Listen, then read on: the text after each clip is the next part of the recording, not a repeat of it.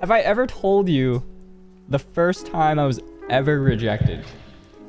It is the worst story I have to tell anyone, dude. Because not only did I get rejected, I made it worse, and it was super cringe.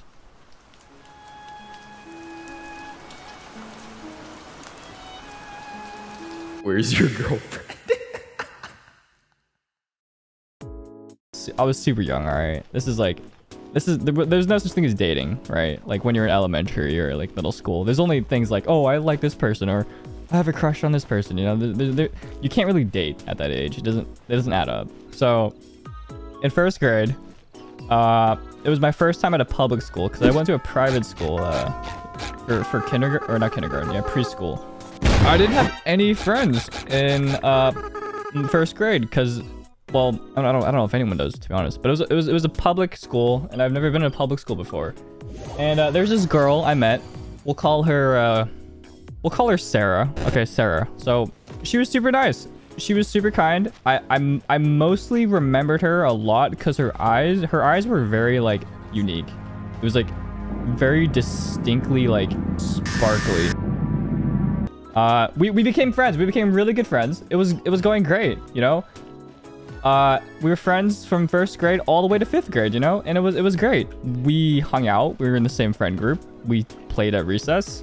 You know, it was awesome. We became really close friends. At the end of 5th grade, there was like a celebration, and you get like promoted to like 6th grade in middle school. And we eventually went to the same middle school.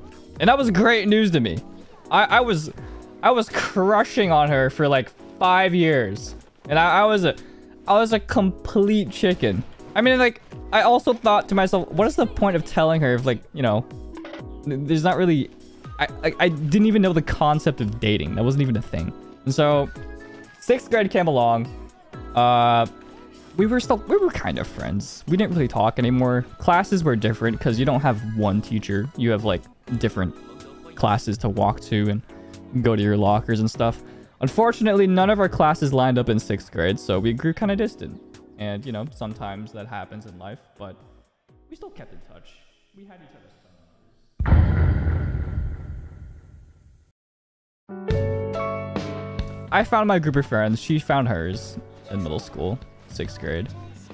I thought to myself, you know, during 6th grade, I was like, you know what?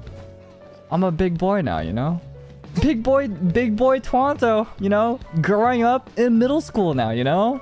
I'm in a school with lockers, and I walk to my own classes. I'm so cool. Wow. Yeah, that was so awesome, wasn't I? So I thought to myself, you know, I should tell this girl I like her, and we should date. It's lunchtime, okay? I'm sitting with my group of friends in a classroom, right? Huge huddle. Guess who's in the middle of the huddle? Me. Me on my iPod, first generation, using an app that provides me with a fake phone number that I can use by connecting to the Wi-Fi to contact my friends, because I don't have a phone at the time. So I'm on my quote-unquote phone, iPod, in the middle of the huddle, and all my friends are like, Jake, you gotta do it. You gotta ask her.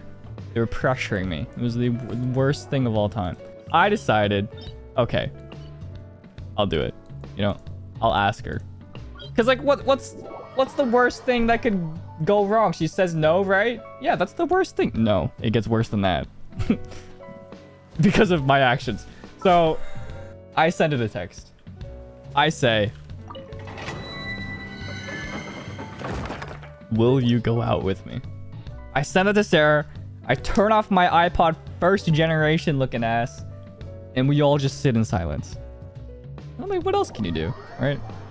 It's lunchtime. We're all just eating. We're just waiting for the text back. And I was feeling pretty good. You know, I was like, I've known her for 5 years. I feel like we could, do something.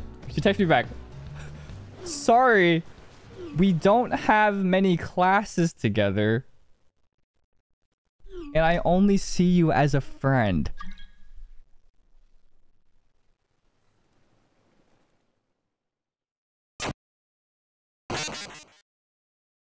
The classic friend zone.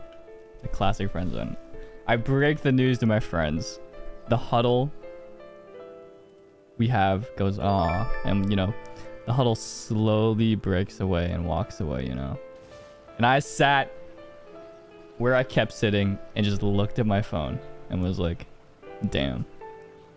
And you know, one option would be to accept it, you know, accept rejection. Me? No, I couldn't handle it. Being 11 years old in middle school, I said, no, I won't accept that. I don't like this. This is bad. This is dumb. I feel bad. I feel embarrassed. And I hate everything. And so, guess what I said? Guess what I said back? I said, JK, LOL. I said, JK, lol. That's not the worst part. The worst part is, none of my friends know this. None of my friends know I said JK, LOL. They only know the part where I got rejected. I did not tell. None of my friends IRL to this day know I said JK, LOL on that day. And she said, oh, you're just kidding? And I was like, yeah, LOL. And she said, okay, lol. And we moved on. I didn't speak for her for like probably the rest of the year. And after lunch, I went to my art class I had and just sat there and just with my head on the table, not wanting to do anything. And I don't think I've ever even spoken to her about it since then. We were friends in high school. We went to a lot of parties together. We were still friends. In a friend group, we hung out a lot. But it was just never brought up again. It was just never brought up ever again. And that is my first experience of quote-unquote rejection. Yeah. Don't do that. Especially if you're older than the age of 11. You should probably accept it, not play it off as a joke, because that's cringe. But yeah, that's pretty much it. That's the story. Lesson learned from it? There is no lesson. It was just cringe. It was just...